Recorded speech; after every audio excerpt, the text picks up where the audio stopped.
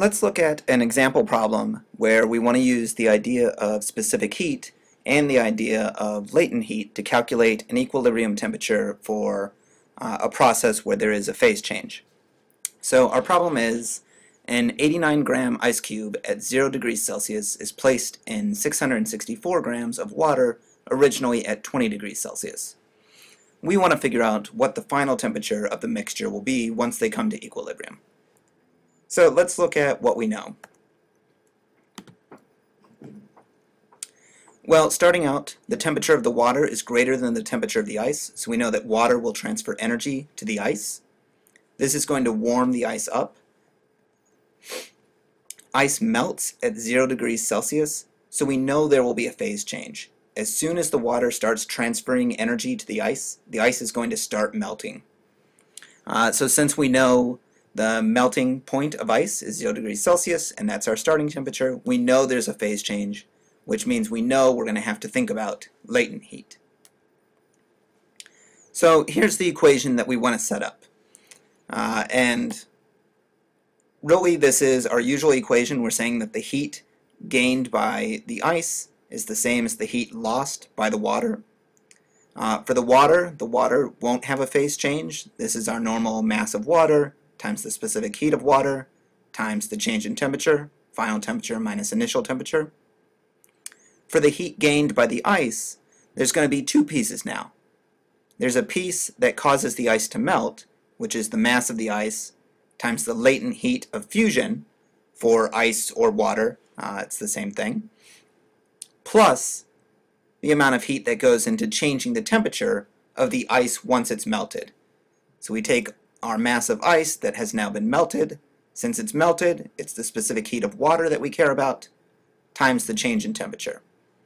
So the fact that we have a phase change is represented by this term on the left here with the latent heat of fusion.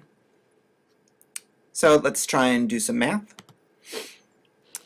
So plugging some numbers into this equation, we have 89 grams or 0.089 kilograms of ice. If we look up online or in the textbook, we get that the latent heat of fusion for water is 3.33 times 10 to the 5 joules per kilogram. We have, again, our mass of ice, except now it has melted and turned into water. So we use the specific heat of water, 4,186 joules per kilogram degrees Celsius, times the change in temperature.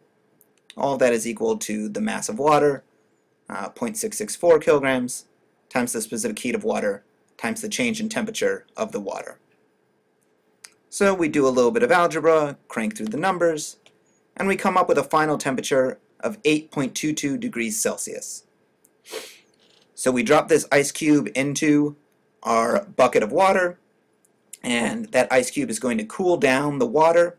In the process, all of the ice is going to end up melting, and we will be left with a cup of just water at a temperature of 8.22 degrees Celsius. Notice here, even though we have a lot of water that we start with, the temperature does change appreciably. It goes from 20 degrees down to 8.22 degrees Celsius. And the reason is that the latent heat of fusion is really big. Right? It takes 30,000 joules to melt 1 kilogram of ice.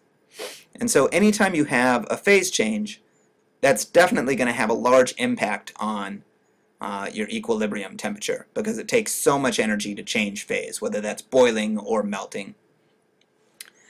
So that is how we would do this problem. One other thing to notice, up here for our Q ice side, once the ice melted, it was the specific heat of water we wanted to use. Ice does have a different specific heat, so this is a mistake you could make if you use the wrong specific heat here. Let's real quick take one more look at a slightly different problem that would use the same concepts.